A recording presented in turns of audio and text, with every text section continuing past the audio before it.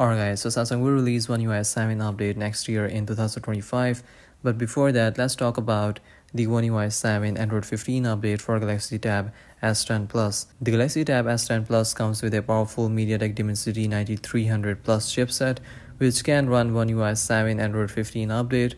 This One UI 7 Android 15 update will be the first major Android and One UI update for Galaxy Tab S10 Plus. Now, before I talk about the release date, let's talk about some of the main features that One UI 7 will bring. So One UI 7 will bring a lot of new features and changes, including smooth, fluid animations and a complete UI redesign. In One UI 7, you will get live notifications at the bottom of your lock screen. If you are playing a music on your phone, recording a voice note, or if there is a timer running in the background, this pill-shaped live activity control will appear at the bottom of the screen when your phone is locked. This means that you will be able to control any live activity running in the background without unlocking your phone. It will appear at the bottom of your lock screen, making it easier to use with one hand. Now, one of the biggest changes that you will notice in One UI 7 is the new animations. Samsung has really improved the animations a lot in One UI 7. They are fluid and smoother than before.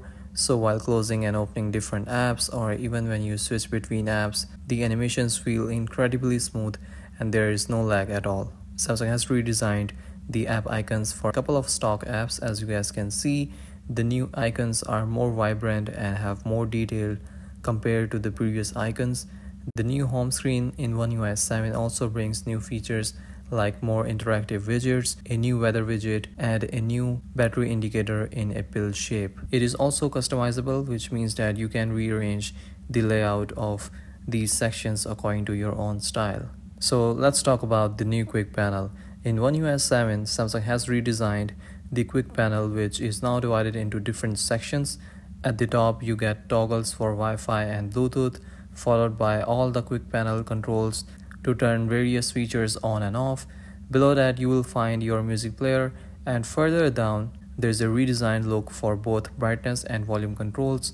The brightness and volume controls are now in the same section and come with horizontal bars to adjust the levels. Overall, the new quick panel looks really nice. Now, definitely there will be more features and changes in One UI 7, which you will see once Samsung start rolling out the One UI 7 beta update. And in the beta update, you will also get to know about the new Galaxy AI features as well.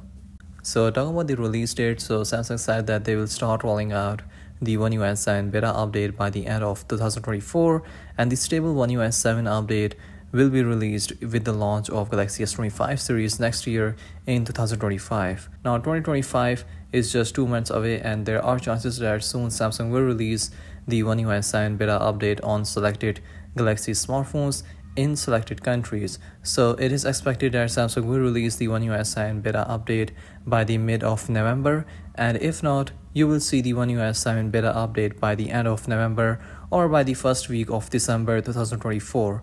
So if Samsung releases the One UI 7 beta update, we will get to see the official look of One UI 7 and also the new features and changes that are officially confirmed by Samsung. But if you are someone who don't want to download the One UI 7 beta update, then this beta release will give you the first look at the features that you will get when Samsung release the stable One UI 7 Android 15 update.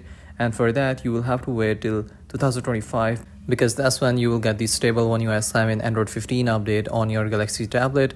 So yeah, that's pretty much it from my side about the One UI 7 Android 15 update for your Galaxy tablet.